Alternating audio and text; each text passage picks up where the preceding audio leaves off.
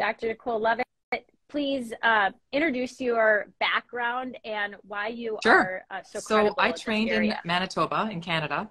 I started out my college degree in biochemistry and physics because I was obsessed with, understanding complex systems, problem solving. I then went into medical school, and during that time I was recruited into the clinician scientist program, where you take your medical degree, your MD, and then you also do a PhD at the same time. And I went into pharmacology, which is the science of drugs, how they work, how your body metabolizes them, what receptors they bind, what kind of drugs you can repurpose, how to evaluate clinical trials, new drugs. Are they good? Are they bad? What kind of marketing going out on them? During that time, I focused specifically on women's health in my pharmacology PhD. So I focused on gestational diabetes and insulin resistance and female hormones indirectly, mainly through insulin. After that, I went into residency in a rural family medicine residency program in a rural town called Portage Prairie, Manitoba, where I did full spectrum family medicine, obstetrics, emergency room medicine, ICU, hospital medicine. And I really enjoyed that. But I always felt like my hands were tied. Like there was something, I was helping people get healthier than they were with diet, exercise, coaching, but they weren't getting 100% better. They were maybe getting 25, 30% better. When I met my husband, Grant, he was doing law school in Grand Forks, I decided to move to the States. And so for my first practice in America was actually at Mayo Clinic in Rochester and Austin. And I thought, geez, I'm going to learn so many innovative new techniques. And when I got there, I realized, well, this is just the same stuff that everybody's doing. It's the guidelines. Practiced on the West Coast for a couple of years with Providence Health. I taught at medical schools, in residency programs, and it was the same message over and over again. What do the guidelines say? And eventually, my husband and I, in 2021, we decided to open our own clinic where I could do the work that I needed to do outside of the constraints of insurance and guidelines. And that's kind of where Firefly was born. Wow, what a story there. And you don't look old enough to have all of that experience. So that's where I really wanted you to go into it. From the basis of what we hear and from medical providers is a lot of the same things. And that's why I think it's so interesting how you practice medicine. So given that approach that you aren't just going by what the guidelines state, what is your approach at Firefly? How do you look at each individual? I think a lot of my patients that have had this experience, I tend to ask all these seemingly random questions. And what I do is kind of hit all the major hormone pathways.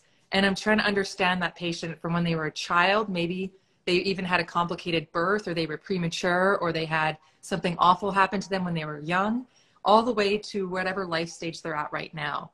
So when you start asking really detailed questions, you'll say, oh, geez, you started gaining weight when you went through puberty, or you started gaining weight when you went on birth control, or your hormones seem to have gone off the rails after a traumatic birth, like having after you deliver a baby, or having lost a spouse and having gone through grief. And you can really attack that patient's problems with a really holistic, broad approach and actually understand them as an individual where they are in their life stage. And one of the big questions I ask people is, how do you feel on a scale between 0 and 10? And 0's dead and 10's a superhero. It's very rewarding to see people say, most people start under 3. And then they're saying things like 7, 8, 9. And you get the idea of where are they now and where are they going to go? Give us an example of some of the, you mentioned a couple of questions, but can you get a little deeper there on what kind of questions you're asking? I had never heard another practitioner ask them. Start by asking them a lot of thyroid questions, like, are you gaining belly fat? Do you feel cold? Are you the coldest person in the room? Have you noticed hair loss, thinning hair? One of the big telltale signs for some women is actually they lose the outer portion of their eyebrows. So if I see they've had microblading done, I'm like, like maybe you have a thyroid problem. You masked it with the microblading. I ask them about bowel movements. So a lot of my thyroid patients will say they either have IBS symptoms, so diarrhea, constipation, or they've had severe constipation their entire life. I also ask about depression. So thyroid hormone is Mother Nature's potent antidepressant. And some psychiatry providers in this country only use thyroid hormone for mental health. And so if you mood, low motivation, you feel sluggish, brain fog's a big one. And those kind of help me in the thyroid department. And then with women, progesterone is, in my opinion, life. Relaxes your neck, your C-spine, and your trapezius muscle. It puts you into a deep sleep. So if somebody's having sleep problems, that's a big telltale sign for me. And then menstrual problems. So I usually ask them, you know, when did you start having your periods? Were they regular, irregular? Did you have problems with acne, hair growth? I'm trying to get an idea of how their female physiology is functioning. Some of these symptoms people have been living with for so long, women have been living with for so long, that they might not even be able to recognize them. Yes, for people that are alive, how can they be more cognizant of what's happening and be like, oh, maybe there is a better that's a way really good question. Life. I think it's really depends on the person. A lot of my patients that especially have gone through menopause already, and they're very stoic. You know, they've managed to survive with, 30 years of symptoms or 50 years of symptoms. So what I try to tell people is, don't just tell me what's bothering you. I want to know, like, do you have bowel movements every day? If they say, oh, I'm normal, I say, well, how often are you going to the bathroom? And you kind of have to draw it out of some people.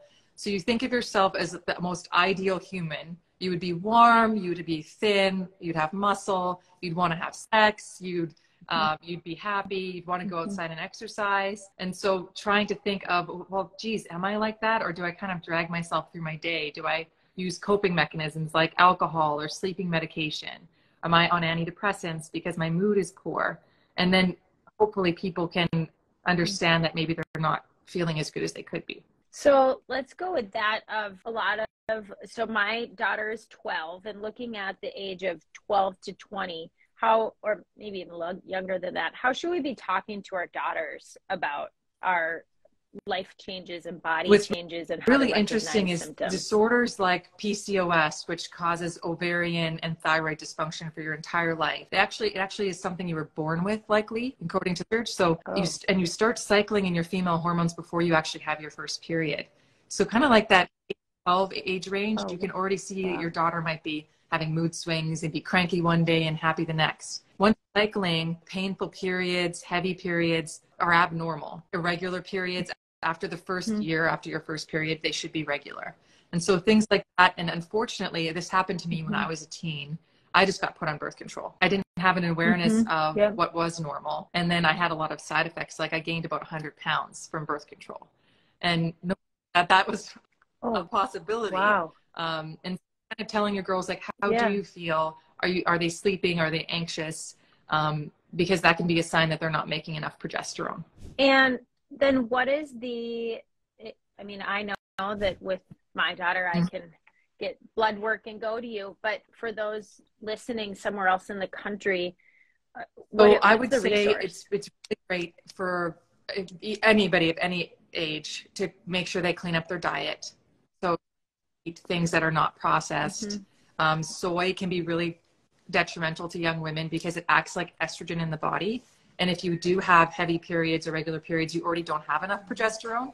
And so when you eat soy, you're kind of adding that estrogen into your diet. That's going to make your symptoms worse.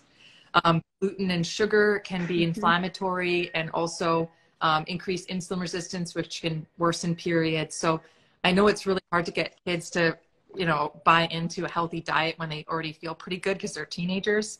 But in terms of long-term reproductive health and wellness, trying to eat really well, drinking lots of water, getting good sleep, and minimizing, caffeine, soda, that kind of stuff. You mentioned progesterone a lot. So let's get into progesterone, and progesterone is life. Will you tell us? So progesterone is intended to be a mood stabilizer in women and help anxiety. Have you heard of the GABA receptor? GABA receptor is a receptor in your brain, and the natural hormone progesterone will bind it. GABA receptors cause relaxation in the brain. Alcohol and sleeping pills like benzodiazepines and Ambien try to be progesterone. They bind that receptor too, just not as well. So there's other side effects like addiction and rebound anxiety. Progesterone was designed to fit on that receptor, and it causes brain relaxation. It pumps the brakes to calm everything down. That helps stop anxiety, and it helps you turn your brain off so you can sleep well at night. Another big flag for progesterone deficiency is somebody that's sweating at night. And that was me until I started progesterone. I would be like, why am I sweating so much at night? But I'm still cold. And that's because progesterone regulates your body temperature. And one of the big symptoms you get leading up to menopause is hot flashes. Well, that's happening because you're not making progesterone anymore, but you're making tons of estrogen, and your body temperature is dysregulated. I'm just getting that So the it's like a light bulb progesterone, going off. also there seems to be more receptors for it in the neck and the upper muscles of the back. Men have more testosterone receptors in those areas. So when men are on gear or high dose testosterone, they'll get really huge shoulders and backs because of that. Progesterone is the female equivalent. So it binds more there. So when I had chronic neck pain before I had progesterone. I couldn't move my head left and right. I was getting adjusted twice a week. And I was like, this doesn't make any sense. I don't do physical labor. I've never had a neck injury. About a week or two on progesterone, completely gone. So my lack of progesterone, that was causing all that neck tension and neck pain. Well, personally, the side effects have been like that as well. Dr. Lovett, for me, having that pill that I just put under my tongue, and it took me like a week to be like, well, why do I need this? And am I feeling anything? But it's a dramatic difference that it's been a month now. If someone needs progesterone, how Symptoms? are you diagnosed? Because so hormones are like 5D chess, because it's not only there's a brain, organ, body connection, but there's also chemicals that can affect how your hormone gets to the receptor in the cell. Or maybe there's resistance to the hormone, like PCOS patients and thyroid, they need higher levels. So basically, if you don't have enough to control your symptoms, it really doesn't matter what your level is. So the level of 10 and they feel amazing. Other women, when you're pregnant, your level goes up to about 150 because your placenta just makes tons of it for you. And so we start with a baseline lab. Some women have zero, like literally 0.00 progesterone. Other women are still symptomatic, but their level's 5 to 10. And so then we supplement and we get you feeling great. And then we see what that level is and we try to keep you there. From the blood work, can you explain just a standard lab and then the additional hormones normally, that so you in my check roles for? when I was in primary care, I was basically allowed by insurance to order a CBC, a CMP, which is your electrolytes, liver enzymes, and maybe an A1C, a lipid panel, and a TSH, which detects almost zero problems. So I do all of those labs, but I also look at the free thyroid levels, both the inactive and active version, to let me know, okay, your TSH is telling me how hard your brain is telling your thyroid to work. But how much are you actually producing? I'll make an analogy to measuring somebody's need for blood if they're hemorrhaging. I don't ask their body, are they working really hard to make blood before I give them blood? I give them blood, not making enough. So thyroid hormone, you need the TSH, the free T3, the free T4. And then I also test for autoimmunity in women for the most part. There's a very, very common autoimmune disorder called Hashimoto's thyroiditis, where you make antibodies against your thyroid. And I've picked up a lot of Hashimoto's in my practice. And the problem is if you don't capture that autoimmune will eventually destroy your thyroid. But by the time that happens, your TSH is so high, you're diabetic, you have high blood pressure, you're depressed, and you've already kind of burned the house down. So I do the complete thyroid hormone panel. I look at progesterone, estradiol. I'll usually measure LH and FSH, which are two hormones made by the brain that tell your ovaries to work. And I'm trying to look for signs of PCOS with those, or definitive menopause. So when your FSH is over 50, you're in menopause. If your LH is greater than your FSH and it isn't due to ovulation, you have PCOS likely. I look at free and total testosterone levels. I measure something called SHBG, which is sex hormone binding globulin. It's basically like the Robin to the Batman of every hormone. So it carries it around in the blood and it has metabolic benefits. So I want it to be high, so I check that. If it's low, it's a marker of insulin resistance. I do a lipid panel. Optional, I can sometimes do an apolipoprotein profile, which tells me what your risk for Alzheimer's is, fasting insulin level, average blood sugar level. And then I also do something called the DHEA level. And DHEA is an adrenal hormone, and it's called the daddy of all hormones because it leads to testosterone. And if it's really, really high for your age, it can be another line of evidence to support the PCOS diagnosis because those go hand in hand. So if you aren't producing, or if you have really low testosterone, then that's because your body isn't producing enough No, progesterone? if you have low testosterone, so it depends. So high natural testosterone when you're younger and you're not in the perimenopause window, that can be a sign of PCOS, but not all women with PCOS have too much testosterone because there's kind of 3 different categories. Okay. But if you have, let's say you're 50 years old, you're still having periods, but they're kind of spaced out. You're not really in menopause yet. a lot of those ladies will have low testosterone because their ovaries just aren't making it. So then in order to have a libido, you have to replace it. One of the things that we talked about was really heavy periods, and that you don't need to live with them. That's not normal. So I was living with them for years, debilitating, like takes a day, even like one day to me. I'm like, gosh, that's 12 days a year. And I probably wasn't the worst out of how many other women. If someone is experiencing those symptoms, what is in perimenopause, the 10 years before, hormone that you lose is called inhibin control estrogen. High estrogen, like going from 50 one day to 1,000 the next day, makes you bloated, makes you feel crazy, and it makes you bleed because it thickens the lining. So maybe you should have this much lining and it goes all the way to this. And the other part of it is you might not have enough progesterone to counteract that estrogen, which they balance the lining out. So you're growing these big, thick lining, you're just hemorrhaging. So by adding in progesterone, you balance out that estrogen and the lining doesn't get thick and you don't bleed as much. And that would be in place of, I had mentioned, you have an ablation option, you have, women have had hysterectomies due to this. So there's opportunity to absolutely avoid. I think that hysterectomies for dysfunctional uterine bleeding is the diagnosis, or when you're having heavy periods around menopause. I think it's awful because a lot of women don't realize when they get a hysterectomy, a lot of women can't orgasm after. They have incontinence, they have pelvic floor problems, they can start to create back pain and hip pain, and you're missing organs that you should have. And in kind of my basic philosophy, if you have it, you probably needed it. We don't usually have organs we don't need.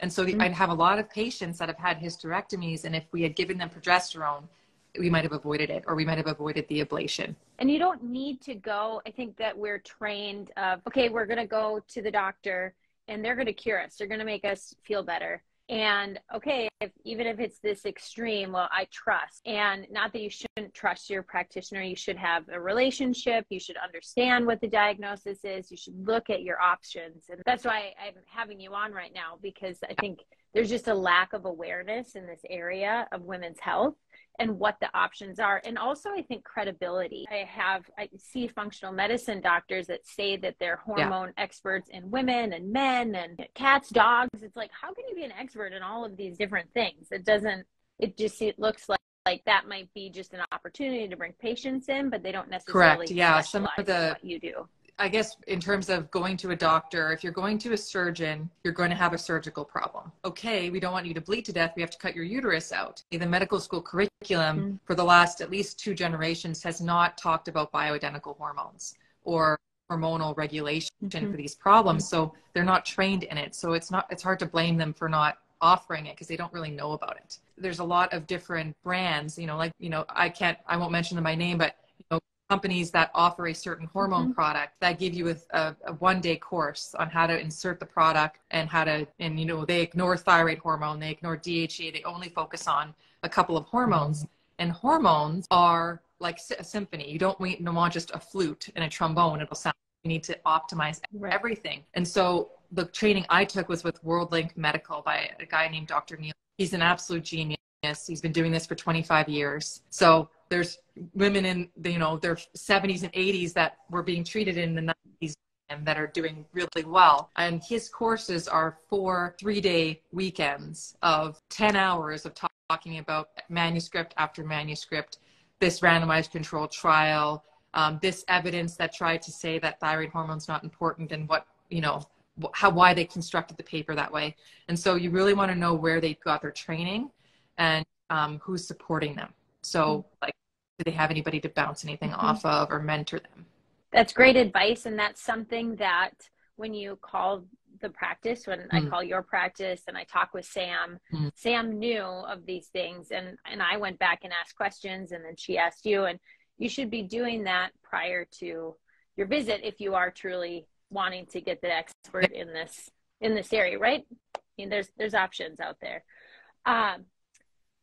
Moving to the topic of if you are trying to get pregnant, our introduction came through a beautiful soul that I met, that she shared with me her journey. And I mean, it's like so moving to me that when women's life changed because of your work. So could you share with us some of that?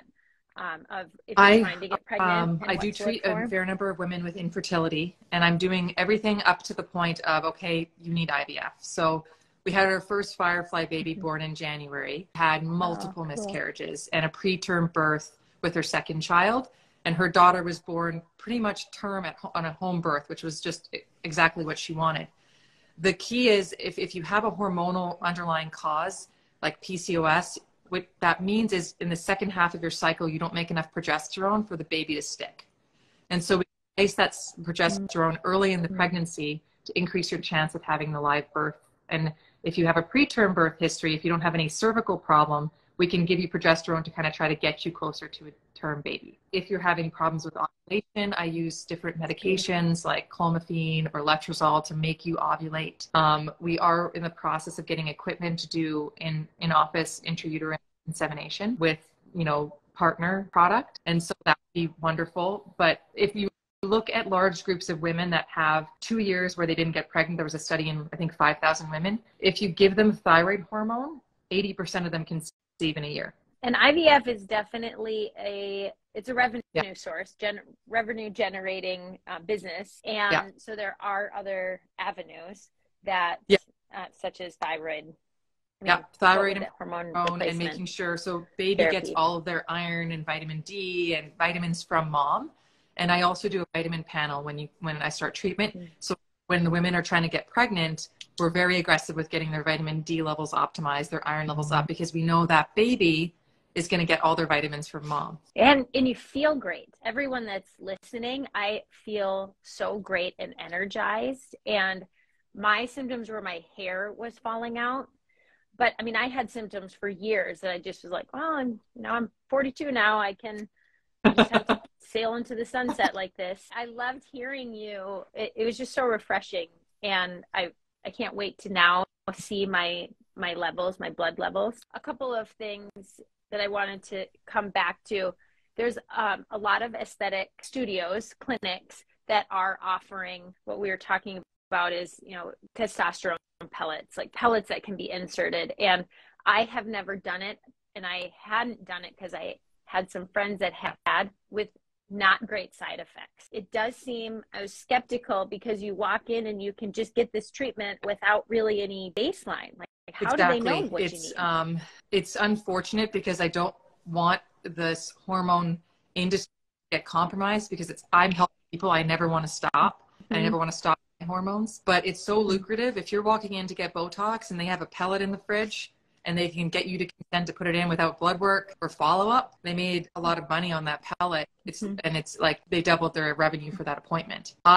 There's so many side effects you can get, like acne, massive hair loss, hirsutism where you grow like a beard or upper lip hair. You can get an enlarged clitoris if you overdose, and you don't have any control. Once that pellet's in, it's in for 3 to 6 months, and you're going to have a big spike and then you're going to fall. Whereas the cream that I use, once it builds up in your system and you're good, you're going to stay there as long as you put the cream. And if we do overdose you, we can stop and it'll go down within a couple weeks. You're not going to be riding out a 6-month pellet. It's like it's like being put on one medication, like an antidepressant on an online, antidepressant company. And then they don't follow up. They just send you Lexapro for a year. It's like, that's kind of it is very dangerous. I want to make sure that I have teenage boys, and I saw that he was on. So Tovers, if you're on, you should probably get up because I'm going to talk about something that you don't want to hear. But it's really important to women, and that's our libido. And when we lose our libido and our desire, that affects your marriage. It affects your self-confidence. I mean, there's so many, it just spirals. And can we talk about the loss of libido and how to get that back up? Because that's something that I did express as a symptom, great. And I already so there's a total testosterone level in the human body. Women have testosterone just like men do. Men usually have 20 times as much, but women still have some. There's no one that's hornier than a man on testosterone. Just them in general, and then get to testosterone. But the amount that's actually free to bind the receptor is the free testosterone. Usually for women to have a libido, they need to be in the 2 to 4 range. And so we have to give the total testosterone high enough so that the free is about 2 to 4. Some women need even higher levels. It really depends on like the endocrine disrupting chemicals in their body, their lifestyle, their genetics. And it's just like a light switch. So once it goes over a certain amount, boom, you have a libido. And so, and lucky women will have it sooner than others, but usually at the 68-week mark, if we nail the dose, it'll kick in, and it will be a desire. And the other part of treatment is if your thyroid's optimized and you have progesterone, that means you're sleeping well, you're maybe a little skinnier, you're feeling cuter, you're feeling more outgoing, you have more energy. And that also contributes to your libido, because when you feel bloated and sad and cold, you're not really in the mood. Oh yeah. And especially when you live in a climate like we do and it gets dark at 5:15, it's like, oh, I got to get in my jammies and go to bed. I don't want to show anyone my body. I'm cold. Right? I used to run out of the shower and have to go under the bed covers to get warm again so I could change. It was ridiculous. That coldness, it really is like, and no one else is cold. It's so weird because you hear about hot flashes, but that cold feeling, you're like, oh, I'm just a cold person. It's like, well, no, you probably aren't just a cold person, right? So I can think back to a couple of times that I've said that to people, and I'm like, oh, I should go back to them and tell them how. Signs as if you're sitting indoors and you have to have a space heater on your legs, or you're wearing your winter jacket inside, there might be a problem. You put me on, let's go to the supplements. One, I really liked how you said, well, one with the progesterone and then also the B12 to put it directly under your so tongue. The B12 is part of a metabolic pathway that becomes succinyl-CoA, which is the factor that gets fed into something called the Krebs cycle, which is basically how your mitochondria inside your cells make cellular gasoline, your energy. So I try to get my patients' B12 levels up even above normal for a while, because what's in the blood is what the cells feed themselves on. So it's kind of like putting out a buffet of B12, and the cells can come and help themselves to as much as they want. The B12 really helps with energy. It can help neurological function, so brain function. A lot of diabetics are deficient in it because metformin depletes the body of B12. And so that's when they get like neuropathy or numbness in their feet. It can be related to B12. And so I try to get my patients' levels up, and by putting it under the tongue, you're bypassing your gut, so it can go right into the bloodstream. I like that. It does make a difference. How about the other vitamins? Depending on the life stage and the level, I'll put people on supplemental DHEA to get their level up to optimal. That helps with metabolism and brain function. Pregnenolone is another one. Pregnenolone is the mommy of all hormones, and there's receptors for it. And some women, a lot of women with PCOS actually get a lot of benefit from that in terms of memory and brain function. Other women it's mild and they stop it after 3 months, but the women that do notice the benefit, they really like it.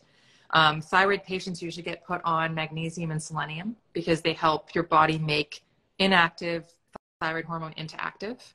And magnesium is just a great supplement for everyone to be on for blood sugar control, anti-inflammation.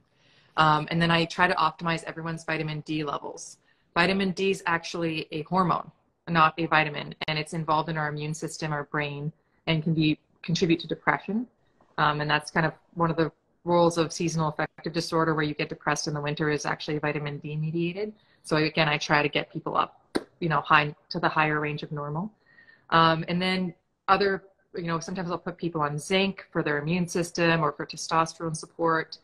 We also have like a daily multivitamin. All my supplements come from MedQuest Pharmacy, which is a compounding pharmacy that Dr. Ruzia uses. And so they're very well seasoned. They have excellent quality product, and they don't have gluten and other things and fillers in their supplements. And they kind of guarantee the level coming up with their medication. And so we have like a vitamin C. Some women that are iron deficient, I'll put them on that with some iron supplement. We have melatonin, which I really love, not only for a sleep aid, but because it's sustained release, it gives you hours of anti-inflammatory effect as well. And there's evidence that it helps with controlling like the growth of prostate cancer, for example, by inducing cell death in cancer cells. So that's something that I usually will introduce that once they've gotten over the I'm on so many medicines right now phase. Wow, that's really interesting. I've never heard of that side effect of melatonin. The iron that I had purchased is beef liver iron that you recommended. And one that I was using was a vegan iron. Can you explain the difference between the two? Plant-based iron is it's a plant heme. So the actual iron structure is not very bioavailable. And bioavailable means that you can actually absorb it and use it. And so a lot of any vegan or plant-based iron supplement, in my opinion, is just expensive stool. An animal-based heme, and it's your body can absorb it better and actually use it to make us more blood, which we're animals, and we're going to use animal heme better. It is a difference how you process that iron, the beef liver iron, versus I was using Vitron, and I mean, I was ended up being constipated for days having the Vitron, and you can tell that it's more natural. Just the only with how downside is some people, depending on the amount of capsules of beef liver they're on, they can get some constipation. So you have to find the dose that you can tolerate. I love beef liver because it's Mother Nature's vitamin. Like, it's got vitamin A, K2, everything. It's like a multivitamin. If you just could get beef liver, that would be fine.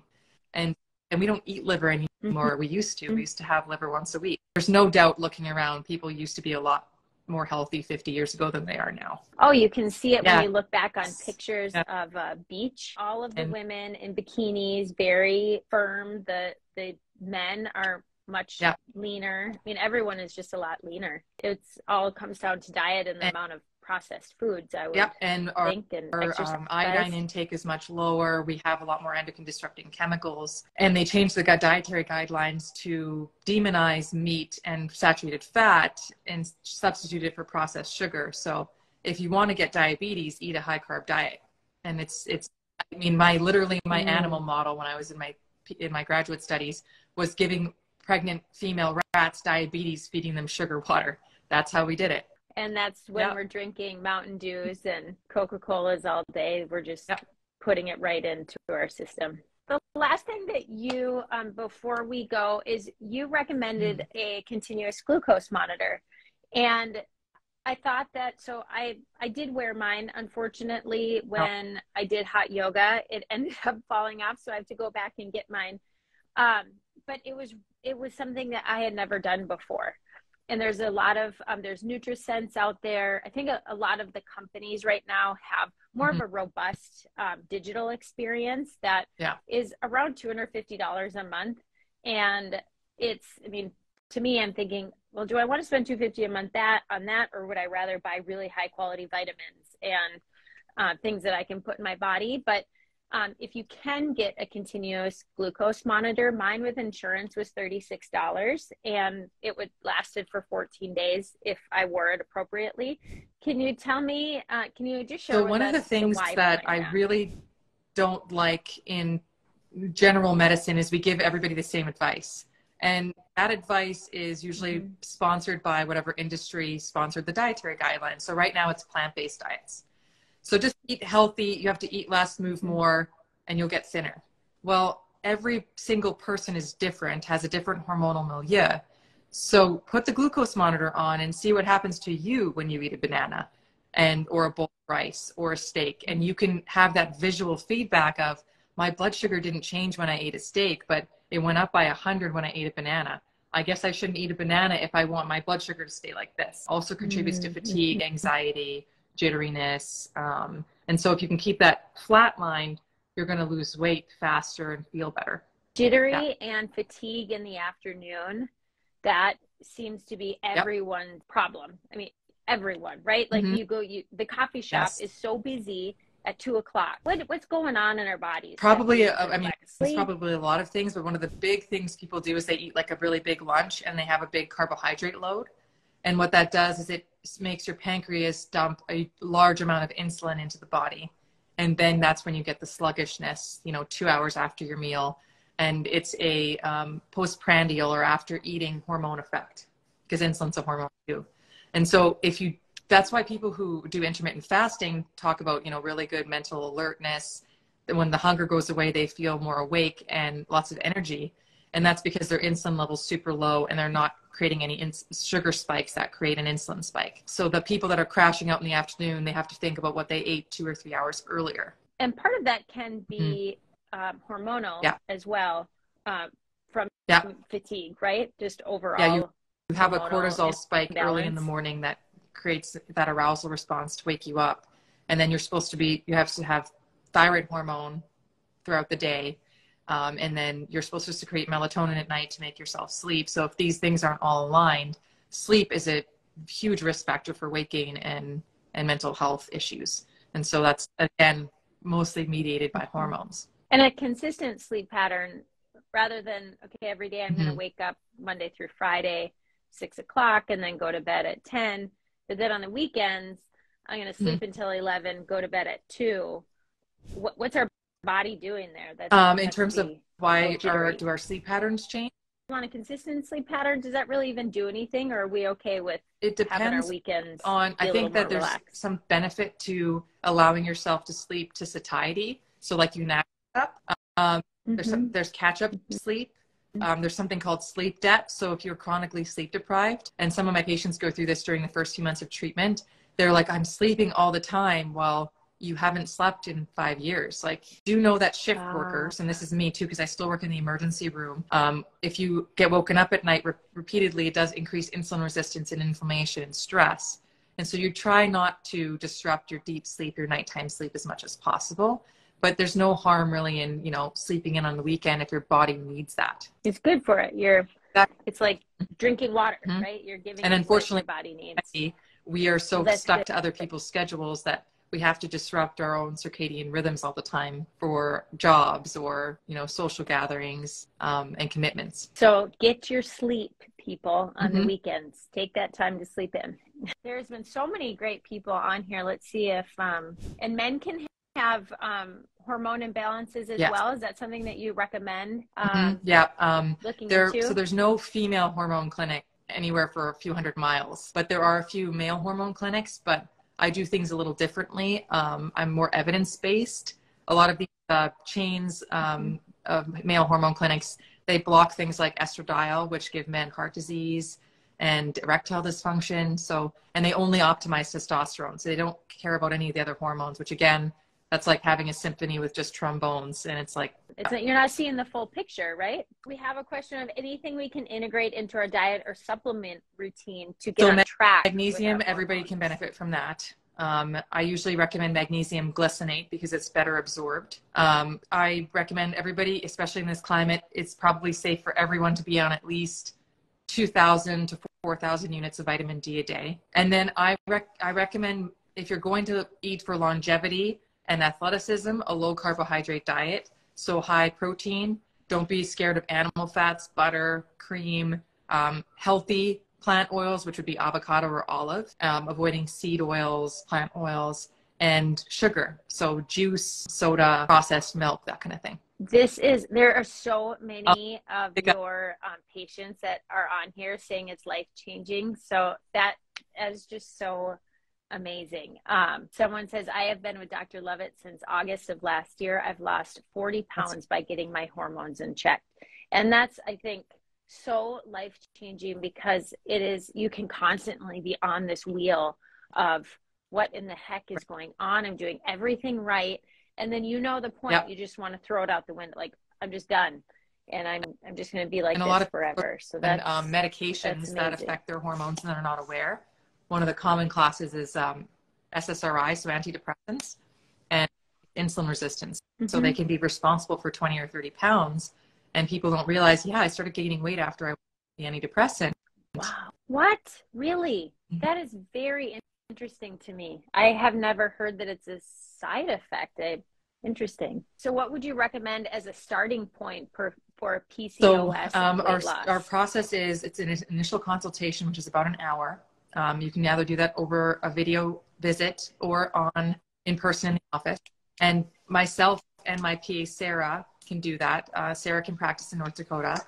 We sit down and we go through the whole life story. Like, what were you like as a kid? When do you think you started to feel not yourself anymore? Have you always felt like not very well? At that visit, we order blood work. I use a cash pay lab in Colorado. So we draw it in our office, but we ship it to them. And your experience too, if labs through insurance, they can be $2,500 to $5,000.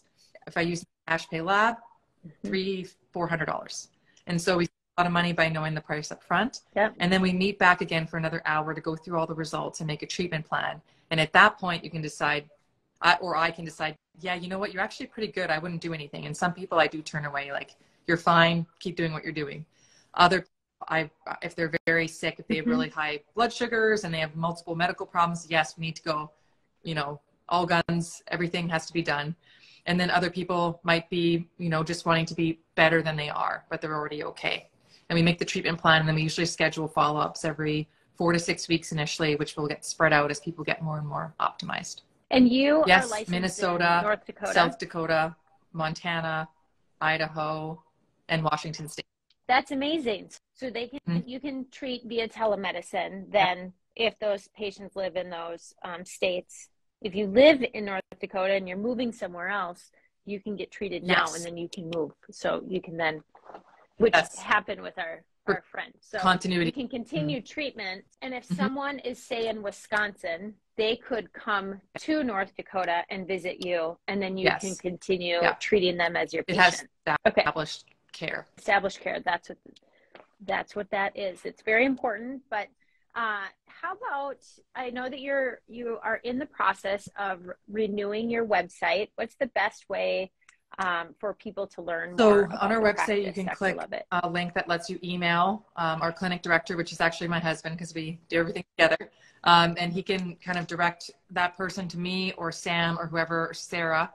The other way to call is you can call the clinic at 701-757-1440 during the week, or leave a message, and then we usually call people back and schedule them that way. The other way people can book is that there's an app, on Mind Body, and you can book a consult using your phone. Everyone should have Mind Body too. This last comment here, this is really interesting. I just love these comments from your current patient. And it says, Dr. Lovat also treats my daughter with Down syndrome. She has better mental functioning and weight loss. And basically, she has reversed the rapid aging of her body. It is so amazing. Wow.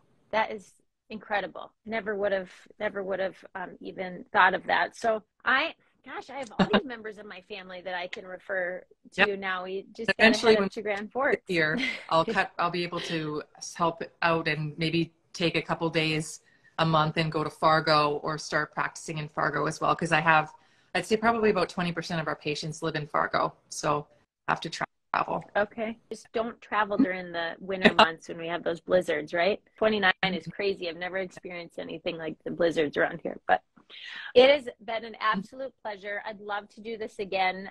Dr. Lovat, I'm very thankful for you taking time out of clinic to just educate me as well as everyone that was on. Thank you, everyone, for joining.